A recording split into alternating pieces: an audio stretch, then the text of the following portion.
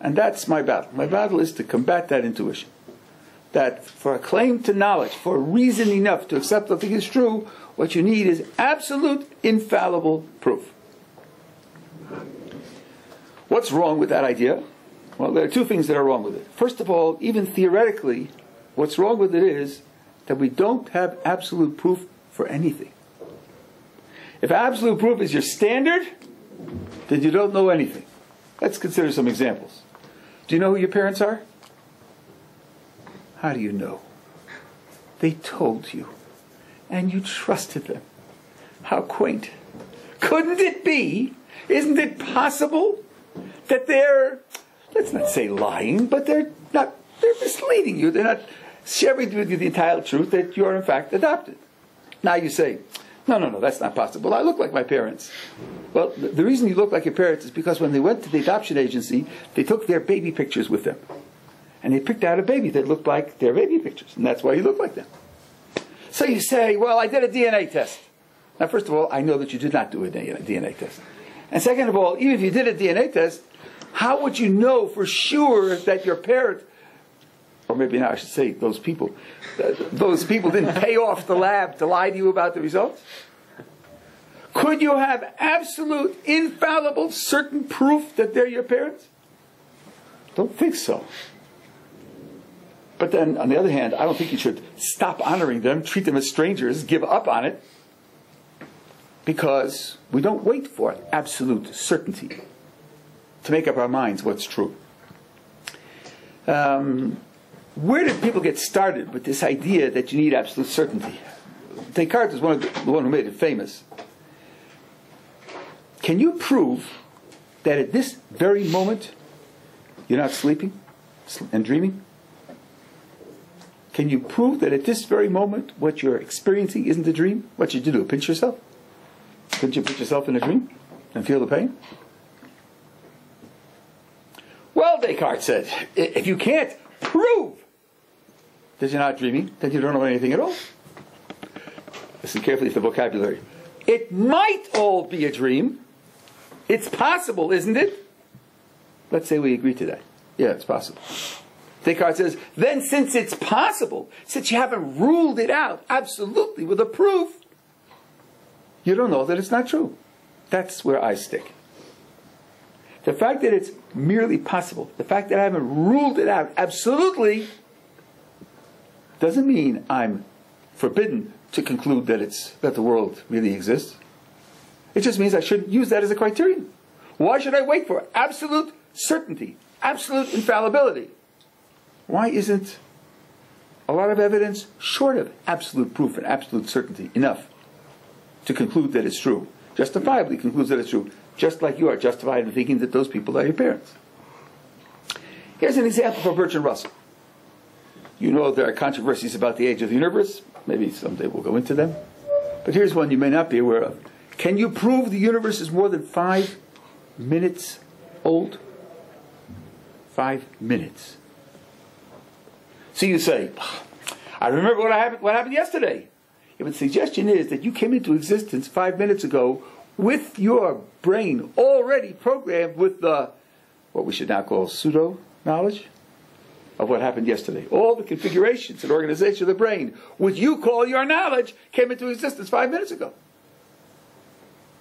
And you can see how the argument will go. But I have a disc with an hour's concert of the Grateful Dead. Couldn't that disc have come into existence 5 minutes ago with all of the concert recorded on it? We have radioactive decay, and we have items where there's a certain amount of decay products. We know the half-life of these items.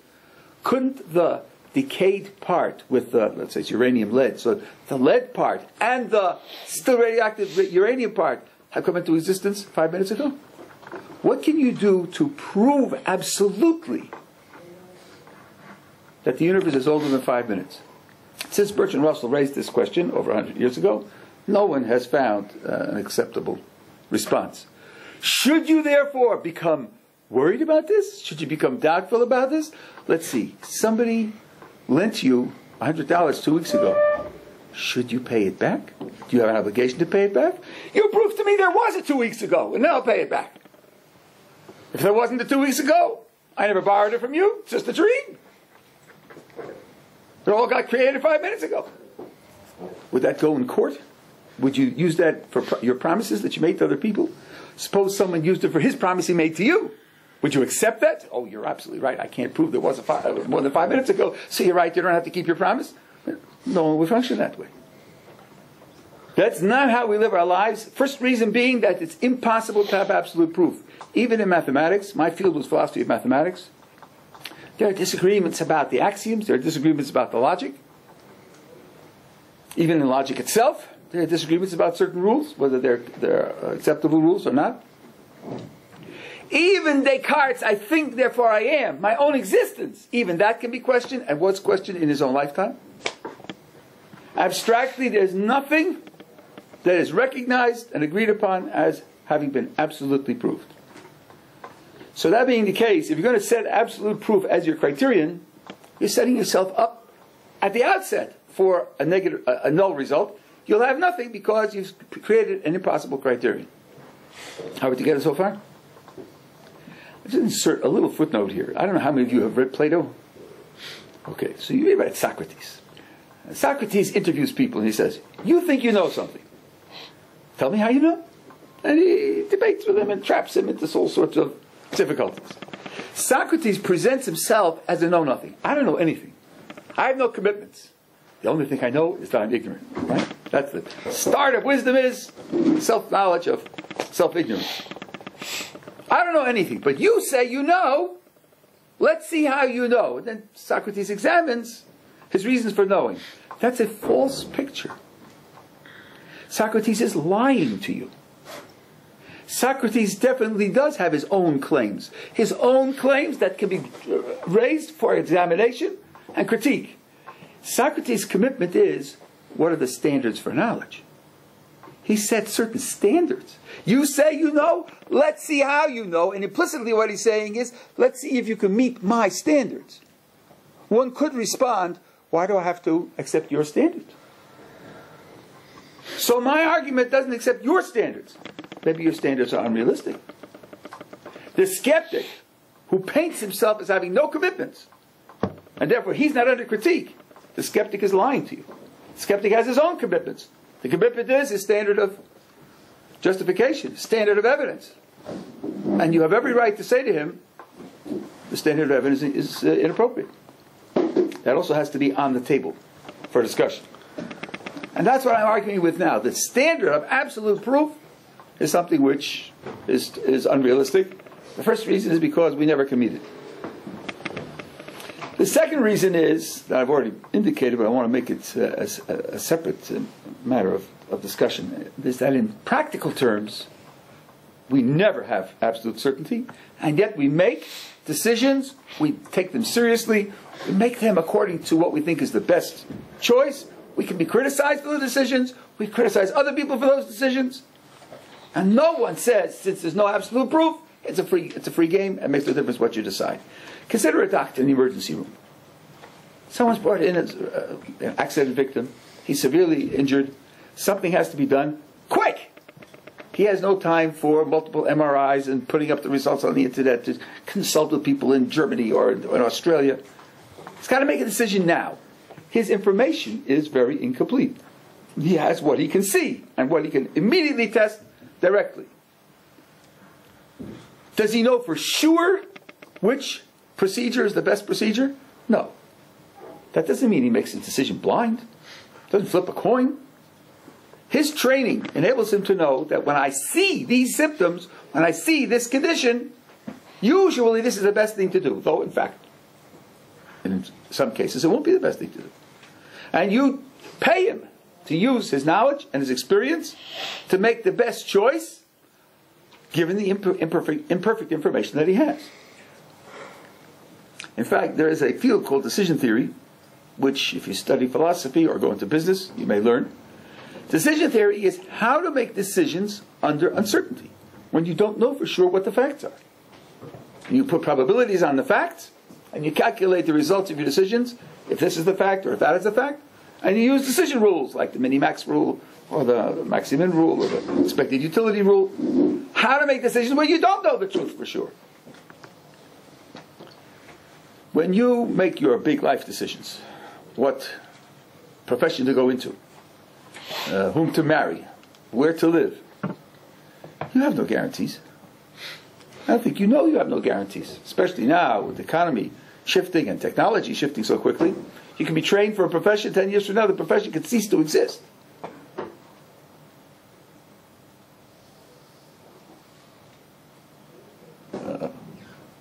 So you train and you project, and then you may have to retrain because it didn't provide continued employment. Marriage, I don't have to tell you that marriage decisions have their fragility. Some marriages don't succeed. So when you decide to get married, you have no guarantee that it will succeed. That doesn't mean you make the decision blind. You share experiences with the person, and if you have the opportunity, you talk to the person's friends, relatives, share your ideas with your people whom you trust. You make the best decision that you can, knowing that you don't have absolute proof. Same is true with all your practical decisions. Now, deciding to accept the Jewish tradition as true means changing one's style of life, changing one's activities to a great extent. It's, to a large extent, a practical decision. And I suggest that the same criterion that you use for making those practical decisions, like getting married or like choosing a profession, should be used here on the basis of having enough evidence, having enough reason, not absolute proof, not absolute certainty, not infallibility. I want to mention to you two common responses to this idea and show you how I would deal with them, and then I'll stop for discussion. I think maybe it will benefit if this window is opened and that window is open, and that way we'll get some fresh air in here. Have to push that lever in at the top, on the bottom, that's it. Very good. One response to this idea is the following. Maybe if I'm making a decision with limited consequences and reversible, maybe then having enough evidence is good enough. Let's call it probability. Looking at the basis of probability is good enough. It's too cold. Do you guys want me to close it a little bit less? Close it about halfway. We'll close a little less. Yeah. But if you're talking about a decision like accepting a religious tradition as true, that has gigantic consequences. It's the whole of your life for the rest of your life. Maybe, for such a decision, merely having better evidence isn't good enough. I have options. Maybe the majority of the evidence supports this option, but maybe that's not good enough. Maybe you have to have, well, you can't have 100% probability, but 80% probability. The amount of probability you have should be proportioned to the size of the decision, the size of the consequences of the decision. I think that's a mistake for two reasons. I think it's a mistake in the abstract, and I think it's a mistake vis-a-vis the Jewish tradition in particular, and I want to describe to you both reasons. Let's see.